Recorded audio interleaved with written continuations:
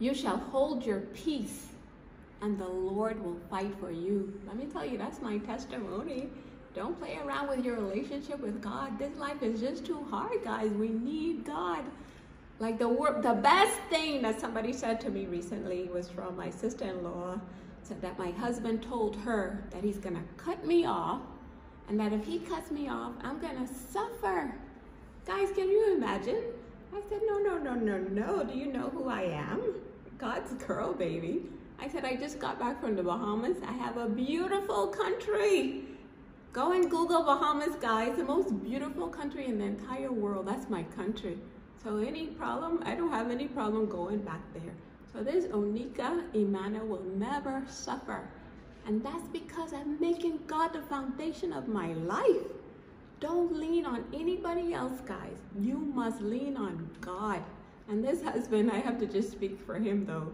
He has a mouth, a tongue like a razor, I call it. So he says things sometimes that he doesn't mean. And same thing with crazy lady wife here. I say things that I don't mean to, but God is even teaching me about that. In regards to my husband, you gotta love people for the good, the bad, and the ugly. And I know sometimes he says something he doesn't mean. So I have to forgive him, you know, and that's where this relationship with God comes in. It teaches us to forgive others, that we're here to love each other, support each other, forgive each other. You know, to go through life together, kinder and happier and more loving together. That's the message from God that I want to pass on to you guys, you know? Can't just keep things in our head. So, but that specific statement, it changed me because the mistake I've been making this husband like my God, that if I don't have him, like my whole world will fall apart. And that's what God has been trying to teach me, saying, no, sweetie pie. Others may leave you, others may forsake you. I will never leave you. My presence will go with you wherever you go, and I will give you rest. I will fight battles on your behalf.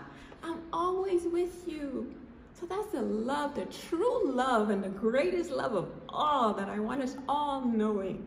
Okay, so I'm going to take that statement from my husband. I know he didn't mean it. I love you, my boo-boo. This is the best life I have with you. But I want us to not get it wrong, not looking to other people. We gotta look to God, guys. His love, His peace, His joy. That's what I don't want you guys to miss out on. Like, I had the best time with him. Just playing this Justin Bieber's album, Changes. Let me tell you, the whole album was God speaking to me through Justin Bieber. That's the love that I'm experiencing from God, that He will have a whole album just to sing to me, and all the songs that just resonated so much with me and my walk with God. Say, picture perfect, you don't need no filter, girl. And just all these different songs. Like, I was just taking pictures of them, say, we're going on strike from disappointment. And the reason we can go on strike from disappointment, because the love from God exceeds anything that any human can do. So even if my husband was to abandon me and cut me off, no problem, guys. He can leave me with nothing. And I will be okay, because I know who my real God is now. My real God is God. And 50 years He's been taking care of me. And so I know He will continue to take care of me. So guys, don't miss out.